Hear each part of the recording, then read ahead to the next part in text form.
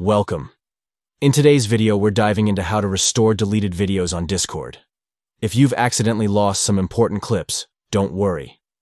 We'll walk you through the steps to retrieve your data. Let's get started. First, open the Discord app on your Android device. Once you're in, you'll want to tap on your profile picture located at the bottom right corner of the screen. This will take you to your user settings. Next, look for the gear icon at the top right. Give that a tap to access the settings menu. Here's where things get interesting. We're going to navigate to privacy and safety. Once you're in that section, scroll down until you see the option that says Request Data. Tap on it.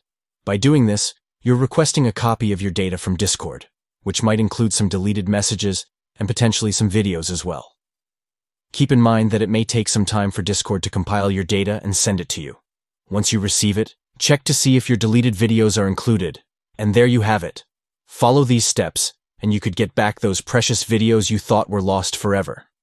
If this video helped you out, don't forget to like and subscribe for more tips and tricks. Thanks for watching, and good luck.